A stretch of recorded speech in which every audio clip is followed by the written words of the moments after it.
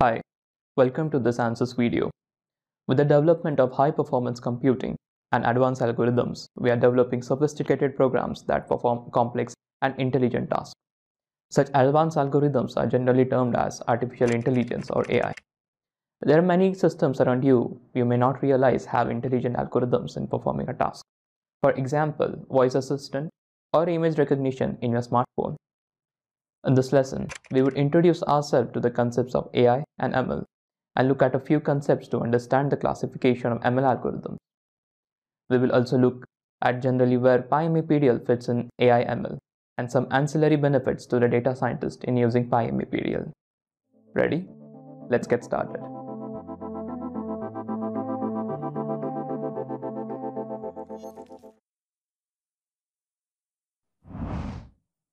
AI is a broader term that encompasses the ideas like machine learning, neural networks, and other algorithm techniques to create sophisticated computer systems.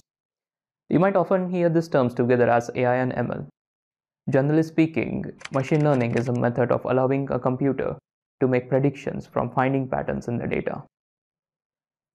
The concept of machine learning can be considered as a subset of AI, whereas a neural network can be understood as a more advanced machine learning algorithm. Let's understand these concepts by further using an example of predictor system that could read and record postal code on mail letters.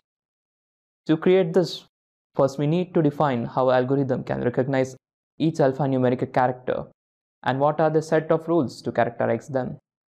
For this, we can divide the complex image into a grid and then record the color gradient values in each cell. This simplifies the overall approach, and now we need a program that will process each image from the bulk dataset and find patterns in the recorded cell gradient values. This is called training the algorithm. Once we adjust the training algorithm to reach the set accuracy of characterization, we then test it on a test data. Once the characterization matches the test accuracy in the test data, we can embed program in a system for application.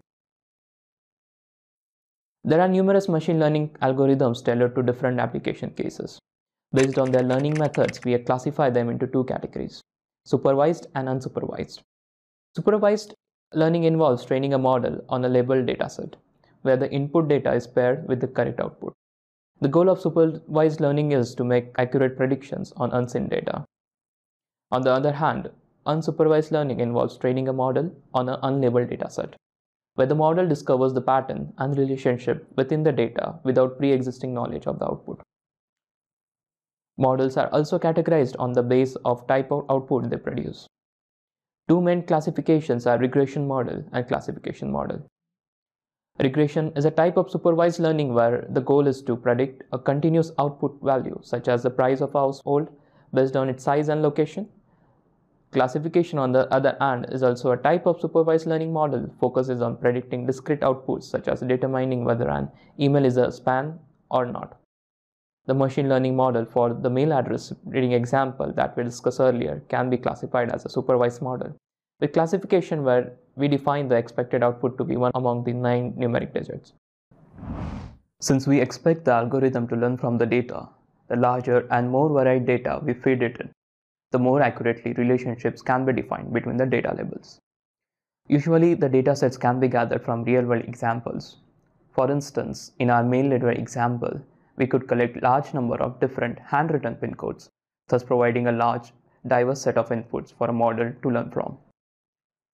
But when it's difficult to obtain a sufficiently large real-world dataset, we can create a synthetic dataset. For example, say we are creating a neural network to recognize handwritten letters. In this case, say a letter A.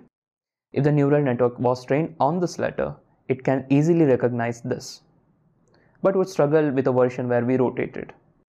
We could extend the test set by creating synthetic data of this letter by manually rotating letters to different orientations like this.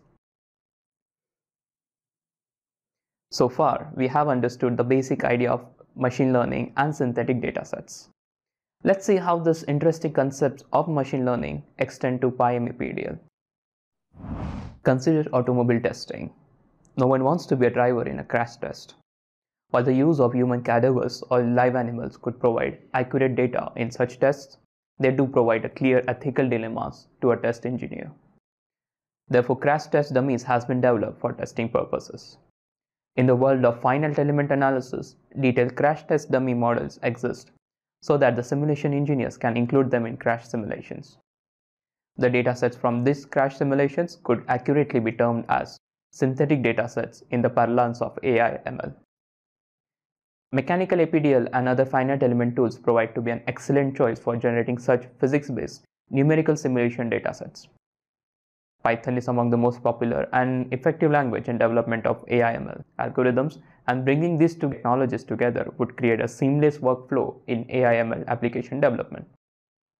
And this is what PyMAPDL can bring forth. PyMAPDL is Python language library offered under the PyAnsys umbrella to access the mechanical APDL solver. It enables integrating the state-of-the-art engineering simulation software with Python, rich scientific and data processing libraries in developing apps and engineering workflows. To get started with PyMAPDL, you can refer to this Ansys Innovation course. Another benefit of using PyMAPDL is the flexibility it offers with respect to collaboration. Being a Python-based, we can run it in a variety of manners, and many of the PyMAPDL examples are done in Jupyter Notebooks, which happens to be a widely used tool for MLAI. Alternatively, we could go in the other direction, as shown in the modeling and simulation applications using PyAnsys course, where a web app developer and a FEA user create a web-based tool to create a parametric version of the model. Then the MLAI developer could request data via the web interface as needed. Lastly, PyMAPDL has a built-in structure to simultaneously launch multiple instances of a MAPDL as a service.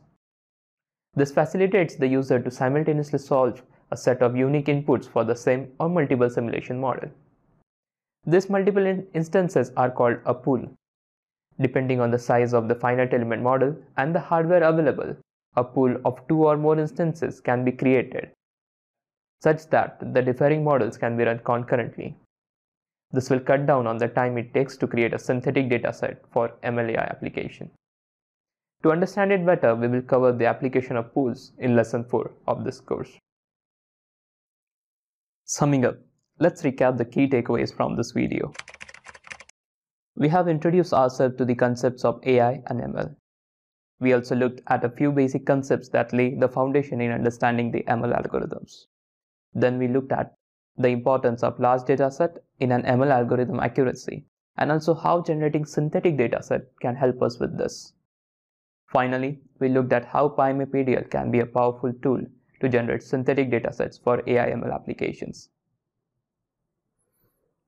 So far, we have looked at many advantages that PyMAPDL brings to the table as a tool for AI/ML applications. In the following video, we will look at this more closely. With this, we come to the end of this video. Hope you find it informative. See you in the next lesson.